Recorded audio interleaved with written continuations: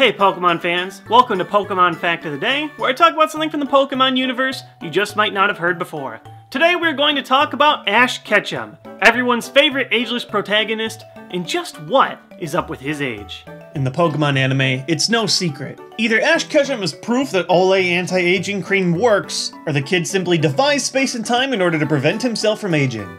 There are a ton of fan theories out there that try and define this, but let's start with the facts. According to the official anime canon, how often is Ash's age mentioned? In the first episode, it's laid out nice and clear. Ash Ketchum is 10 years old. And now that I'm 10, I can finally get my Pokémon license. 10-year-olds can get a beginner Pokémon from Professor Oak, the town's Pokémon expert. Since then, he has journeyed nearly 800 main episodes, across 7 complete tournaments, and countless large-scale adventures across multiple lands.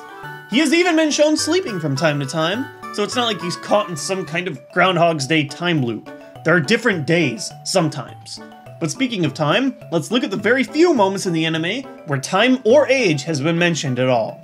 The first commonly cited instance in the anime mentioning the passage of time is episode 63, the Battle of the Badge. Ash mentions that it's been a whole year since first visiting Viridian City. I can't believe it's been a whole year since we were here!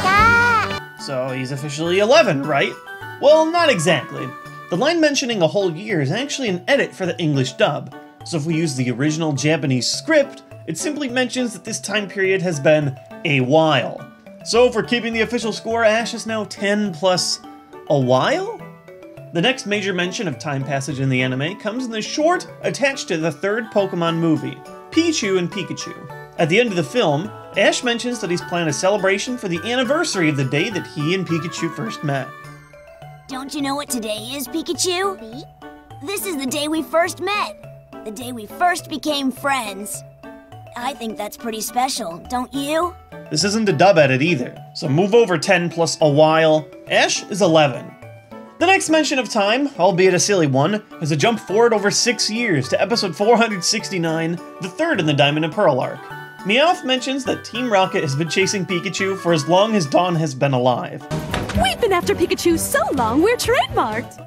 It's around here that you can tell Pokemon is just messing around when it comes to the timeline, breaking the fourth wall for a brief moment to poke fun of the absurdity of it all. As Dawn is supposed to be 10 years old in the anime, just like Ash, we could take this seriously and say Ash is realistically 20 years old, but we won't. Because... Home to this young man, 10-year-old Ash Ketchum. In episode 658, the first Black and White episode, Ash is mentioned to be, you guessed it, 10 years old. There's no getting around it, Ash Ketchum does not age. A lot of fans like to speculate just how old Ash should be. Some say each league cycle should be a year, putting him somewhere around 17 to 18. Others estimate each episode at around a day, putting him at around 12 to 13. While it's plenty of fun to speculate, the fact stands, the dude is 10. Possibly forever. The commonly accepted reason is that the director of the Pokemon anime wants the main protagonist to remain around the same age as the show's main demographic, children around age 10. By keeping Ash at age 10, they solve this problem, always giving the target demographic a protagonist they can relate to. Whether or not this is reasonable, though, is something that I'll touch on later. Although it would explain why Ash's seemingly level 100 Pikachu can lose to Trip Snivy in the first battle it ever did! Come on! It's just ridiculous! James Bond never ages, but we never questioned that after all of his missions. Bart Simpson never ages, SpongeBob never ages, Mario never ages, Tim Duncan never ages. These are all characters meant to stand the test of time. Why can't Ash Ketchum be one of them? But for many fans, neither of these explanations really do that much justice, so a few fan theories have emerged, attempting to rationalize Ash's age in something that makes a little more sense. By far the most popular theory is Ash's coma theory. If I had $1 for every time someone has asked me about this, I'd have enough for a 3DS, a copy of Pokemon X and Y, and this car! The theory, which started as a creepypasta tale, postulates that Ash actually went into a coma after being struck by lightning in the first episode, and every episode in the anime that follows is a result of Ash's dreamlike state, forever locked in a land where he can't age because he remains asleep in the real world. To be completely honest, I've always found this fan theory to be one of the worst out there. Don't get me wrong, I think that there are cool dark fan theories out there. Maybe someday I'll talk about the fan theory that the Pokemon world is the result of a global nuclear war. But for now, yeah, the coma theory just isn't that good of a read. It's really long-winded in an attempt to make every event in the anime the result of some kind of reaction in Ash Ketchum's psyche while he's sleeping.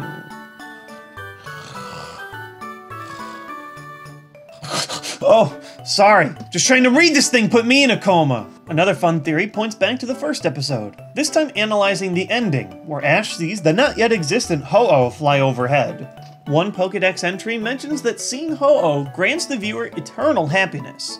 This theory states that Ash endlessly battling and collecting Pokemon without having to grow up is his eternal happiness, like some sort of alternate Peter Pan. The theory is the most sound of the bunch, although one does have to question the Pokédex entry for Ho-Oh, which didn't mention eternal happiness until Diamond and Pearl. Also, I don't know about you, but in my eternal happiness, I certainly don't lose the league championship every year. That is a direct violation of the theme song. The very best like no one ever was? I don't think so. So maybe no fan theory can completely cover Ash's ageless tendencies while still making canonical sense. But there are still a few things that the anime could have done differently to make things make a little more sense. One possibility is if Pokemon decided to change the protagonist with every new season, just like they do in the video games. Instead of Ash Ketchum leading the way each season, they could have transferred the title role to a new team of kids with each new season, with bringing back classic protagonists every once in a while that have aged. Plenty of shows have done this decently, such as the Power Rangers, The Legend of Korra, Skins? Stop bothering me, I can't think of more examples right now. Actually, speaking of better examples, the Pokemon Adventures manga has done an excellent job of this so far, giving us a new protagonist with each series and sometimes bringing back the old. I highly recommend you give it a read if you haven't checked it out before. I know I've said it 100 times, but it's great. Please, just read it. I honestly wouldn't mind seeing an anime adaptation of Adventures someday. The same way something like Fullmetal Alchemist Brotherhood is a direct adaptation of the original manga. I've heard rumors that say that this was something considered at numerous points in the anime, especially in the transition to Black and White, where the land is a clean slate for all new Pokemon. And judging by the animated trailers that Pokemon made for Black and White 2, making these characters the protagonists might have been pretty cool. You know, come to think of it, this whole the protagonist needs to relate to the main demographic thing is total garbage. Look at the Black and White protagonists. Koro magazine even mentioned that these characters are older than previous protagonists, which brings about a second possibility for the anime. Why not implement a time skip? Time skips are a classic staple in a ton of anime and manga. Even when things don't make perfect chronological sense, time skips allow for characters to grow while still maintaining their main characteristics. The biggest example of this is the 5-year time skip between Dragon Ball and Dragon Ball Z. There's also a 2-year time skip in Naruto. And don't tell me you can't just throw a time skip in for a series as old as Pokemon. Just look at One Piece, the best-selling manga in Japan.